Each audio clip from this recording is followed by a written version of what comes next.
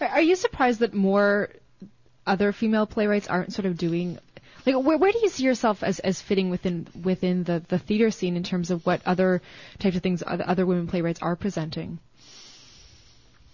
Well, it's funny. I can't say I see my work in relation to certain other female playwrights in Toronto, but I take a lot of inspiration from other places, like someone like Spalding Gray.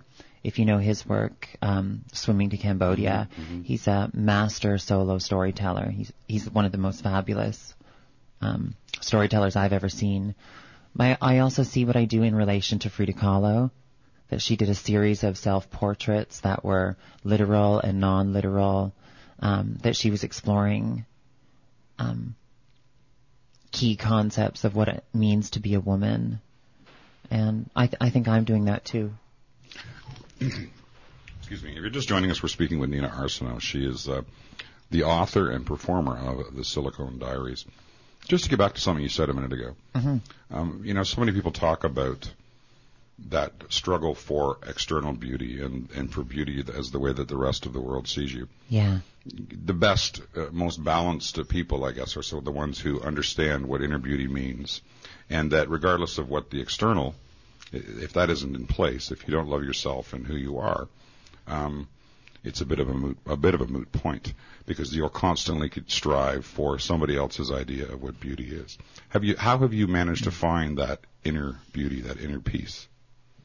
Or have you? Well, inner peace is something I'm looking for more and more all the time.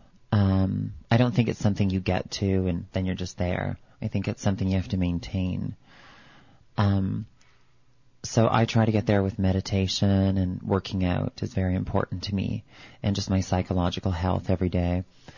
And also, just one thing that has brought me a lot of peace is just to know that my life has always been,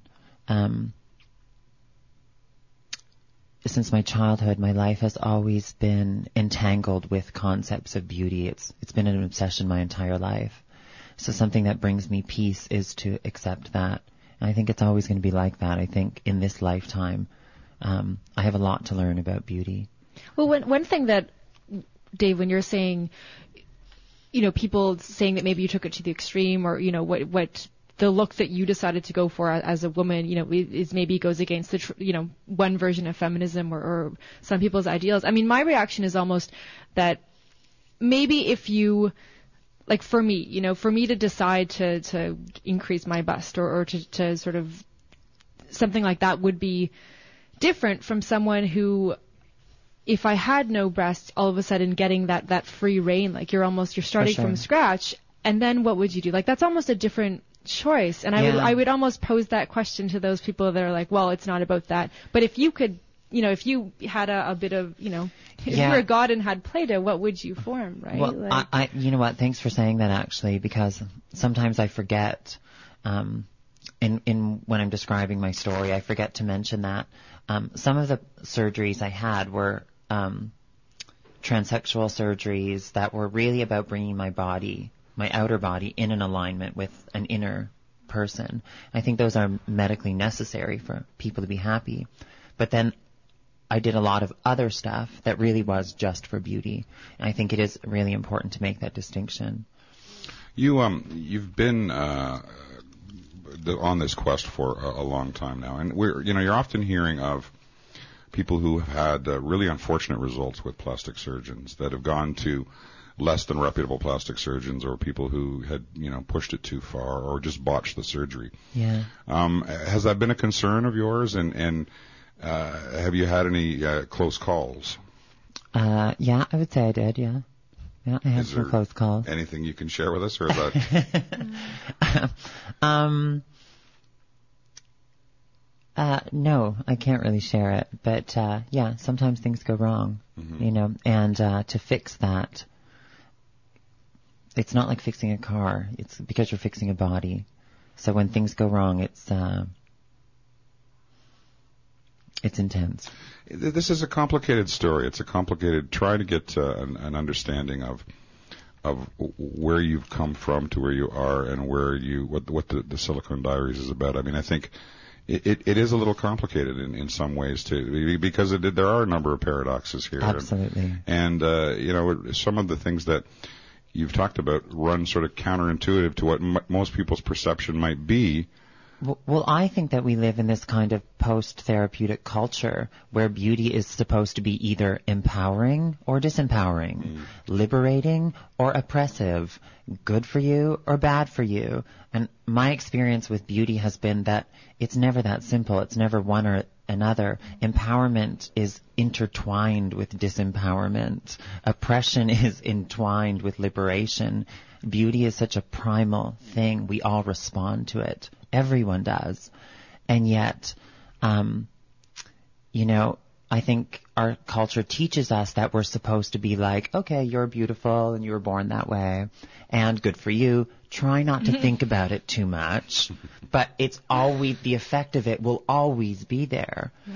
And so I think our culture has really schizophrenic responses to beauty.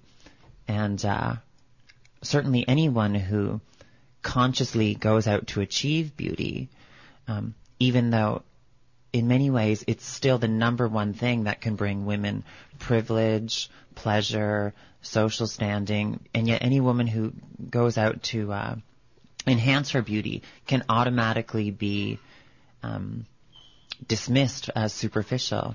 Yeah, we're supposed to do it secretly or something. Absolutely. Right? That's the myth of natural beauty. Number one, natural beauty, well, that's great if you're born natural, but what if you aren't? And you have to deal with not living with that privilege. And as soon as you enhance it, then you're put down for that. And so there's a lot of misogynistic ideas, I think, interwoven to specifically about how we feel about women's beauty. But I think if you looked at the earliest mythologies, I think back to Helen of Troy or, archaic historic legends, beauty is often a primal, motivating response for those stories. It's still with us. Mm-hmm. Well, your play goes a long way, I guess, to taking on some of those issues. When you mentioned Spalding Gray, I think if you're gonna, I can't think of a tougher thing to do than to stand out there. We do the show every day, yeah. And you do a lot of talking, but to be that intimate, telling this very intimate story in a way that is entertaining, factual, good on you. And you talk about biting off a big bite right off the bat. I appreciate you taking the time to talk to us. I wish you all the best with this. I want to come see it, and I think it's a great story. I hope people will check it out. It previews Friday and Saturday. Yeah, that's right.